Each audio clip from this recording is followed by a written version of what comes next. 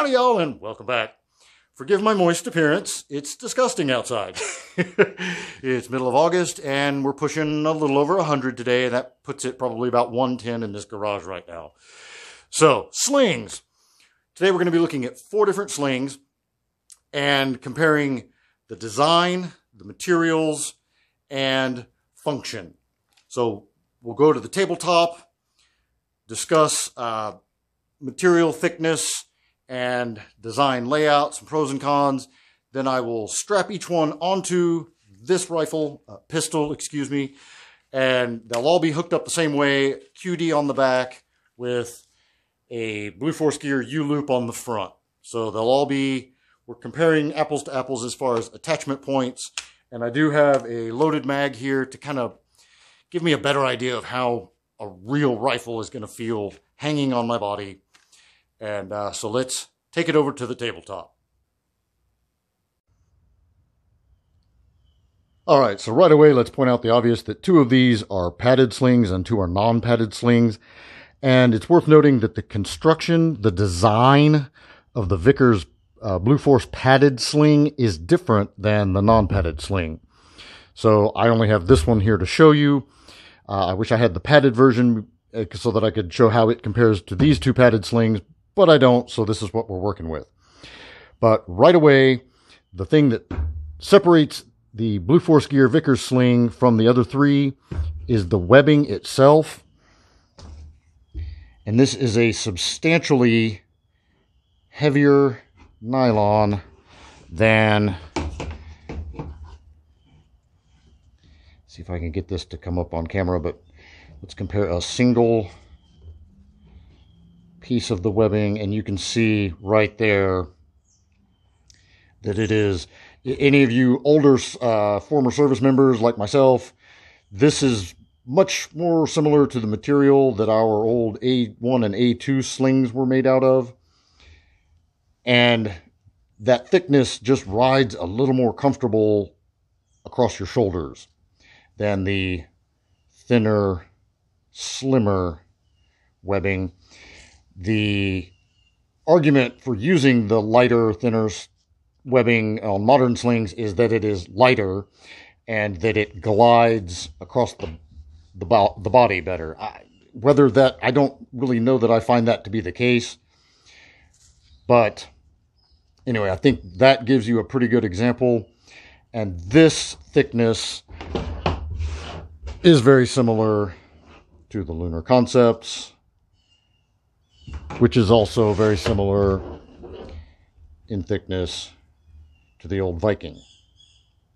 So these in width and thickness are all pretty similar.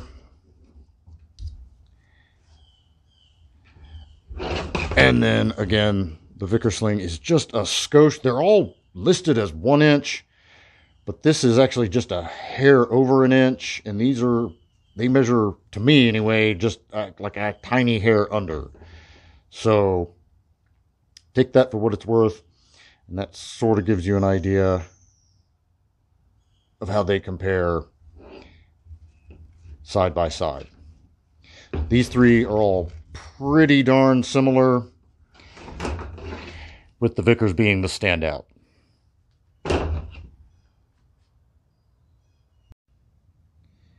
All right, so now let's look at the ends. And this is something that I wouldn't have thought would be such a critical component of sling design until I acquired the Edgar Sherman sling. And something that it does really jumped out as being superior to the others.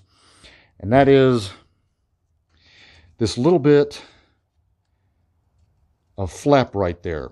And what that does is, as it comes back, if it were to ever try to slide out of the tri-glide, it catches on itself.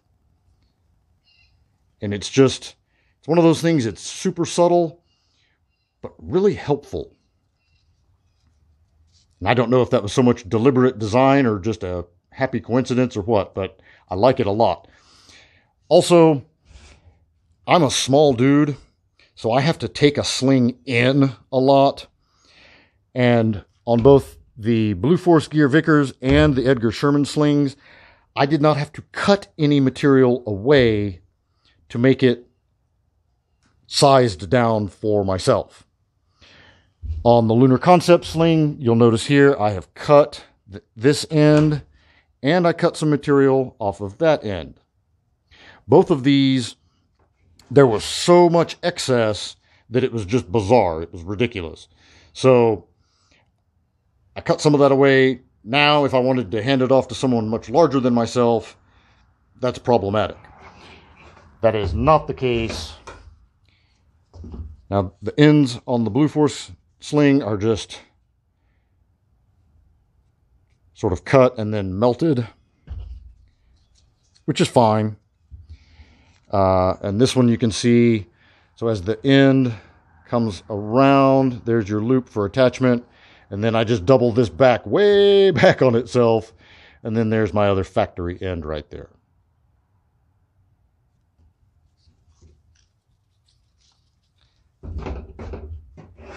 And likewise with the Viking, I've cut off and then just melted myself there. A little bit of that end. And then on the back end, or the front end, rather, you can see I've done the same. So I cannot stand having a whole lot of flappy excess past the point of attachment. So this one and the Vickers both allow me to get it drawn in nice and tight on myself without having a whole bunch of excess flappy. All right, so the Viking Tactic Sling. As I mentioned, we've got tails. Even after cutting these off, and I've cut quite a few inches off of each end, and I've still got tails. It's not the end of the world, but the way I have to cinch this up, I've got the tri-glide basically all the way back up to the padded part, so I can't bring it up any farther, and that leaves me with some tail. I mean, I could cut that a little more, but then, man, you've got no adjustment. So I left a little, likewise on the other end. But as far as comfort, feels great. Slings in, works, the padding is nice. As I mentioned, you've got two separate, and you want to not confuse this flappy piece with this flappy piece, but to bring it out, I have to come up and find that guy and kind of pull like so, and that will let me have some room. And then to bring it back in, I get that flappy guy and bring it back in. Not the end of the world. It's just an older design. It's a little antiquated now, but the material, the construction, everything about these are rock solid. They are combat proven. They've been to the fair and seen the bear. So I'm not going to knock it. It's just not my favorite. All right, so the Vickers non-padded sling. Important to delineate it from its padded sister because the design is very different. Being non-padded allows all of this back end to be folded back over itself, like so. I hope that shows up on camera. And so I didn't have to cut this in any way to get it to conform to my rather smaller frame. Got the substantial grabby handle there, and it's just easy. It's just, you just, boom, it's in the down position when it's cinched in tight, and to open it up, you just pull, and you've got some extra room. So it does probably, of these four, it's not so much pulling out. The bringing it back in is a little more restrictive. It has a little more resistance force as you're pulling it back in. But you're going to be pulling in your downtime. You want it to be able to open up quickly, if that makes sense. If you need to deploy and get movement, you're going to want that quickly. And it does give you that. So if you need to swim out or whatever, you need that. You need it to be able to open quickly. Yeah, it's got a little more drag bringing it back in, but that's not a big deal. So, love the construction. I like this sling a lot. A lot. All right, the Lunar Concepts Contour Sling. So, as the name indicates, it has a contour shaped into the padded portion, which does fit pretty nicely around a person's shoulders. This end, I did lop some off, but it has a convenient little pocket right there in the padded portion, and you can tuck the excess up in there. So, that's nice. It doesn't, I don't have any shit dangling over here messing with my peripheral vision. On the bottom end, I do have a little bit of flat, but it's not too bad. And then again, we have this really cool grab handle design where it's got the little kind of bi-glide, little plastic doohickey like stitched into it, which keeps it perpendicular to the webbing. And so it's just super easy. You reach down, it's there, you find it, boom. Now this one, man, it opens up nice, like super nice. It also closes very, very nice. Very slick, quick. I like it a lot. Lots of good stuff going on with the Lunar Concept Sling. If I had to hang off of the side of a mountain, I'd probably still rather have that Vickers. But it's tough. It's really well thought out. It's well designed. And maybe the one downside would be, so see how I don't know if you can see this compared to the previous two. This gives me a lot of adjustment, which lets me bring the rifle out farther, almost more like a single point kind of sling. The downside being, if I transition shoulders, because of the padding right here, it gets a little choky. Not terrible, but if I were a bigger dude, I think it would be more noticeable that this padded section would be now coming across into my neck. It's not the end of the world. It works. It's just, it's a design, you know, it's a trade-off. You've got padding, so if you're humping miles and miles all day, and you've got a heavy rifle, that padding's going to feel good. If you're trying to be zippy fast and transitioning shoulders, may not be the best option. So, compromises, just like everything in the firearms world.